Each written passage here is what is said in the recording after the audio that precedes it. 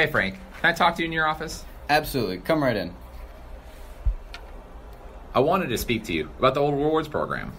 We already have discussed that doing away with the rewards program would be better for the company. Yes, I understand, but just hear me out. Sales are going to be strong here at Bullseye, and I can't deny that. But they still aren't where they were when Family Shop was running things. When Bullseye came in, one of the biggest changes they made was getting rid of the rewards program. The rewards program will give customers incentive to come back to Bullseye and spend their money. I agree with you that the customers need a reason to shop with us, but I really don't feel that the rewards program is the right way to go in this situation. Instead, I was thinking something along the lines of a huge 48-hour markdown sale. This would boost quarterly sales, and we don't have to worry about any long-term commitment or costs.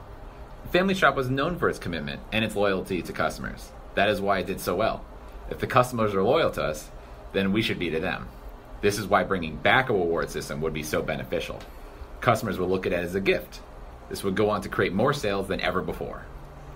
Since you're so passionate about this idea, gather up all the information you can find that supports your argument. Then next week, I want to meet back up to discuss whether we should implement the reward system or add short blowout sales at the end of each quarter. Sounds good. I appreciate the opportunity. You have a strong point that a reward system could end up costing the company too much money. Fortunately, our town is not like most. Our town is filled with loyal, caring people. They would see that Bullseye is making an effort to give back to the customers. This would give the customers an incentive to go out and buy more, creating a snowball effect, boosting sales. I was unaware of how much sales spiked at Family Shop after the reward system was implemented. There was also a pretty substantial dip in sales when Bullseye decided to take it away.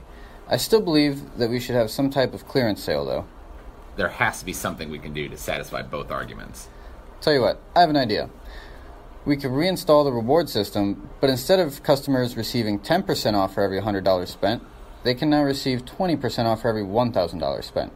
This way, it will give customers an incentive to keep buying, but we, as a company, are saving a little more money than before. Along with the reward system, we will also install a clearance section in Bullseye that will be open at all times during normal business hours. Great idea. I'm glad we can come to an understanding.